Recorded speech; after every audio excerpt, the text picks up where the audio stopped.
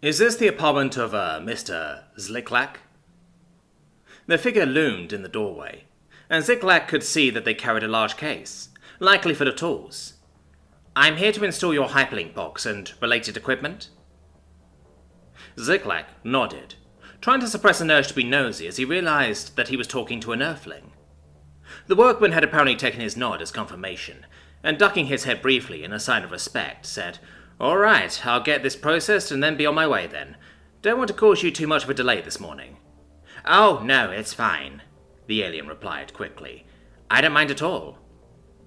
He was entranced by the form as the creature came into his dwelling.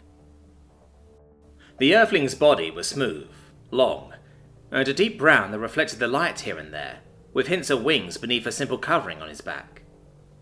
6 long limbs deftly began unpacking the work bag they carried with them, and cutting tools were warmed up in preparation to chop into the side of his room to access the wiring within. "Oh, hey, do you mind if I move the table here? It's a little bit easier and I can move back after I'm done." The earthling fully lifted up the matchbox he had converted to use a table, without any need for assistance, and carried it overhead as if it was nothing, before settling it down on the far side of the room. He hadn't even disturbed the cup of drash juice that had been sitting on top. Zliklak looked closely for what he had always thought he would be able to see on earthlings. But despite this surreptitious examination, while there was a small metal chip at the base of the creature's thorax, right below their head and mandibles, there were no other large attachments, no large pieces of machinery, implants, or anything else that would suggest a mechanical means of achieving uplift. Earthlings were well known for almost all being uplifts, but far more elegant than the few species of other worlds. A search he had run on his intracranial netlink showed this earthling species in particular was referred to as a roach or cockroach. The cockroach must have noticed his staring and spoke up. "So, I'm guessing your first time seeing an earthling in person." The alien blushed for a moment, realizing he had been caught staring and admiring the installation mechanic, but nodded. "Yes, I find the subject of uplifts to be a somewhat fascinating hobby of mine." Then he realized this may have been rude to say, and began stuttering an apology, until the cockroach gave a clicking sound. His translator showed a moment later, as this being a sound of reassuring approval. "No, it's okay. It is a fascinating subject. A nerve definitely has perfected the art of it, apparently. Was there anything in particular you were curious about? I don't have a lot of time, but this job is going to take at least a quarter cycle." Trying to avoid stammering, Zliklak hesitated for a moment before saying, "Most of the species have a mechanism or implant to achieve uplift on their chosen species. I'm curious, do you have one? I think all I see is the translator at your throat." The roach let out another chitter that was translated to a chuckle. "Nope, it's all up here," he said, one of his arms reaching up to tap his head. "Turns out that after humans figured out how to make artificial intelligence, and after they found the number of neurons needed was actually pretty modest, they realized the most important thing was just making sure they're all connected just right. Took them a couple decades, but they were able to figure out how to prune and grow organic neural connections in order to achieve full uplift, using only a few hundreds of thousands of neurons." Zliklak stared in amazement. "So I'm guessing there will be dozens, hundreds of species then that will be eligible." The cockroach interjected again, something that he was realizing wasn't necessarily a gesture of rudeness, but more of a hard-to-stamp-down instinctive habit of quick and decisive action. "Almost all of them, turns out. There were a handful of the smaller insects and invertebrates that didn't quite have enough to meet the cutoff, but they figured out solutions. If you do see an earthling with a visible neural implant, those would be the ones to help supplement the smaller pool of neurons they do have." "Fascinating," Zliklak whispered, more to himself than anything else. "So I'm guessing you then must have been a close companion species to humans, in order to be uplifted, right?" The cockroach made another click-hissing noise, that translated to a rueful smile but polite disagreement. "We were less of a companion species and more of a parasite one," he said. The alien, noticing the earthling's reticence, didn't press on that subject any further, but he remembered a section he'd seen from his history texts. "I do wonder if you knew about the Great Pause." The cockroach cocked his head, Not sure I know what you mean. Well, our text had noted that humanity, despite being a very promising species and offered admittance to the Council only a few years after their species was introduced to the wider intergalactic universe, had turned down the position. Instead, humanity and Earth had gone almost completely silent for nearly a millennia. Everyone was baffled by it, as species are usually overjoyed and very determined to impress when given such a prestigious nomination. Oh, I think I know what the context is for that, the cockroach said. You see, it was right about that time that humanity also figured out how to perfect neural rewiring. A famous quote from one of the lead scientists, a lovely old woman by the name of Dr. Windsayer, was, "We're not really doing something fundamentally new. It's the same yarn, but just a different sweater." Well, humans started uplifting more of their companion animals for sure. Dogs, cats, some particular types of livestock, that sort of thing. And humanity began asking if this was something they wanted to continue, and only to continue if they felt the rest of their species would want uplift as well. And almost every single one responded unanimously, resoundingly yes. So humanity continued over the years and decades, reaching out to each new species, uplifting a handful, ensuring that they agreed that the rest of their species should be uplifted, and then proceeding to bring the gift of intelligence, thought, and reason to as many of them as they could. The cockroach shrugged. Of course, there were always a few that were rather opposed to it, and humanity respected their wishes and left them in their natural state. But for the rest, humanity worked hard to weave axons together, restructured and optimized neural pathways with microsurgeries, adaptive drug therapies, and working with whatever unique biology a given species had to ensure that they were all able to benefit. Zyklak sat back, stunned.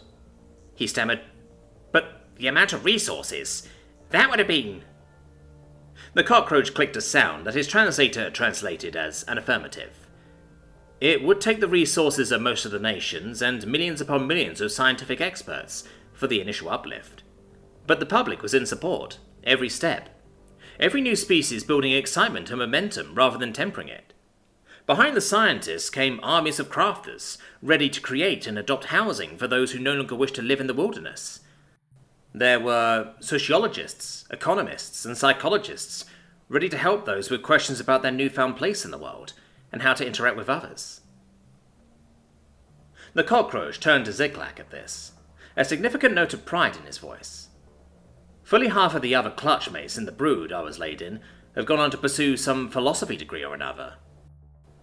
I'm one of the odd ones out in that I had a knack for electronics and mechanical engineering instead. The cockroach was nearly finished now, claws working furiously as they finished the final cuts and welds for the access line and control box. It was a monumental task, and continued to be a monumental task even with every set of hands and every additional mind added. That's why it took a little over 900 years. The alien sat back in amazement. So the reason humans turned down and left an empty seat on the most prestigious and influential government council in the known galaxy was to uplift every possible entity on your entire planet? The cockroach nodded, job complete, as he leaned back against the matchbox table. Yes, sir, but it certainly was a worthwhile project. For one, it meant that when Earth finally did join the Council, it did so with an intelligent population of quintillions, rather than mere billions, and that's a conservative estimate. We also entered the stars with a huge array of viewpoints. Of course, there's always those non-corporeal species that we still have trouble relating to, but you would be surprised how many species are blinded by biases towards vertebrates versus invertebrates, ocean dwellers versus land species and such.